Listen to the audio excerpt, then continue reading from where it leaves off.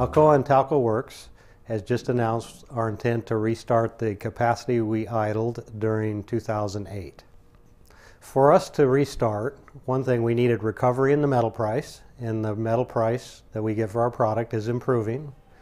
We also need to have our chief raw material actually is power, as everyone's aware, and so we needed relatively good power rates, and right now into the springtime the rates look good for the next year, so that was the other main factor. And then we have to have a good, capable workforce, and we certainly have that in this area.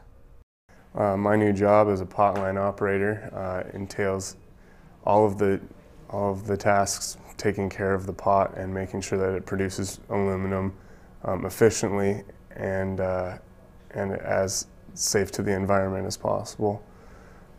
It's a good job to have. Benefits are great, pay is good, and the work's nice. We're really delighted to be able to increase our capacity and stay in the area, provide jobs. We have a very efficient smelter here as far as power consumption. It's really good that we're able to open up U.S. capacity, reopen that, and we can compete in the world market.